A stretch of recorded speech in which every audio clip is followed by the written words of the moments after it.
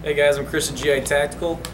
Here in front of me, I got a couple different 40mm grenades for your grenade launchers whenever you're using them in gameplay. Got two different shower types, and we have two different projectile types, solid projectile. With the shower types, these are going to be your standard ones that you're most normally going to use. You're just going to load them up with BBs through the ports here on the top. Normally with the grenades that are larger and have more ports on them, they're going to have a lower FPS but more BBs. Ones that have fewer number of ports are going to have a higher FPS, so you're going to get more range out of it, but you're going to have less rounds, going at your target. Depending on which field and what the gameplay rules are with grenade launchers, and if there are like tanks or something involved, solid projectiles such as the foam capped or the rocket grenade could be used for taking out armor, or a proximity grenade when it lands in an area.